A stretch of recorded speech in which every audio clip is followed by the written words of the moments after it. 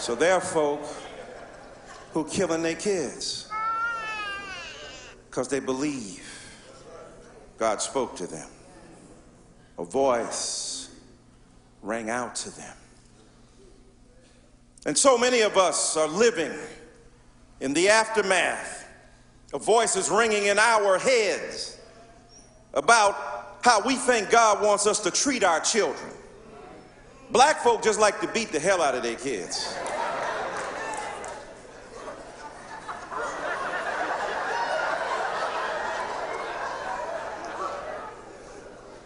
And you know, you run into black folks say, there ain't nothing wrong with that, because look how I turned out.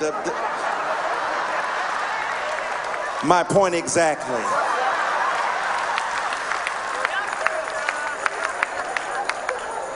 You more messed up than you know, dog. Now, I ain't saying we shouldn't have no discipline, but I'm saying, you know, and black folks say, and I'm sorry to be telling these secrets to our white brothers and sisters here. I'm talking out of school, but come on. This is a Luther Vandross concert. This ain't Frank Sinatra's. Huh? This what you get when you come to Luther.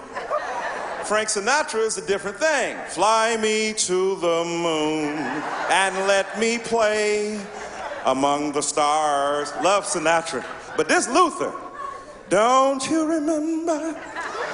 I told you I loved you, baby. Baby, baby, baby, ooh, baby. That's what we doing.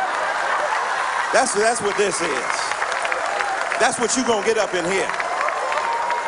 So black folk be saying about white folk, they just let their kids run crazy. They do.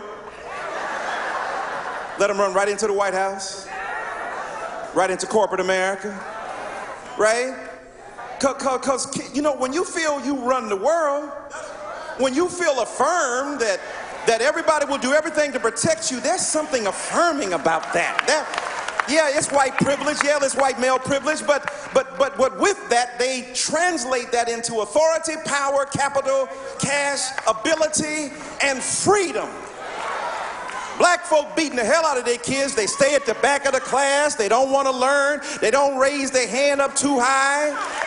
You teach them to talk only when they talk to and be seen and not heard. And you wonder why your kids ain't doing well in school. You wondering why they timid. You better tell your kids you are highly articulate and intelligent and you speak and God give you the ability to rise up. That's what you ought to tell your children.